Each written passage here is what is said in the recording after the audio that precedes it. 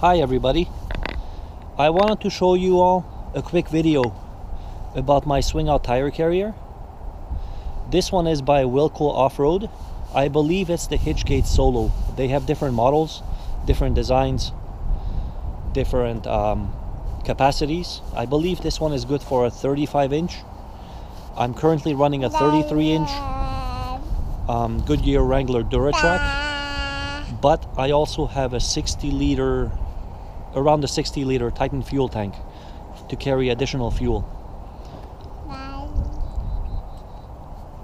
Because it's heavier than intended, I made a support for the spare tire. This is just something that slips into your Wilco Off-Road spare tire carrier, which actually slips into the factory hitch receiver. And to give additional support for any possible future problems because of the weight, I'm using an aluminum block to support the spare tire. I came up with a design where I can still swing it open quite easily, but when it's all strapped down, it's pretty sturdy. This thing is really secure. It swings fully open. I believe I can almost swing it open 180 degrees, but I don't need to go much past 90 to be able to get into the back of the truck.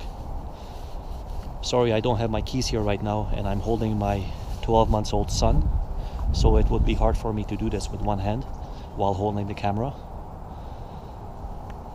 There's plenty of room even for additional accessories in the back, such as shovels or any kind of camping equipment people might want to use in this. I believe this model has a little bit of a kick-up for additional ground clearance.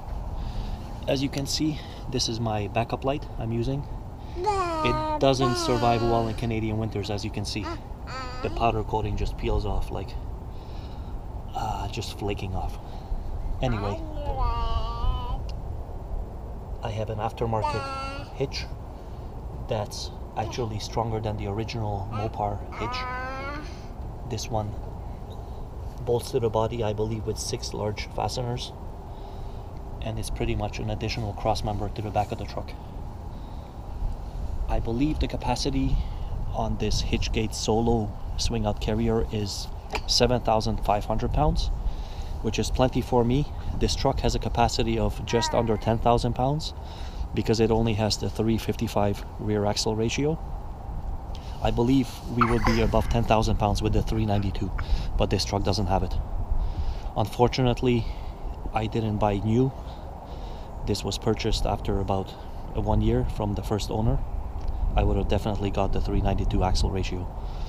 But because of that, we have under 10,000 pounds towing from the factory.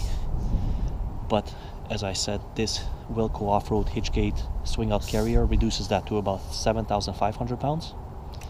But what I'm using it for, small to medium sized camper trailer, it's plenty enough. And I will show you a video of the Titan fuel tank soon, as I have time. As I said, it's just over 60 liters. I bet you it's closer to 65. Anyway, that's it for now. Goodbye.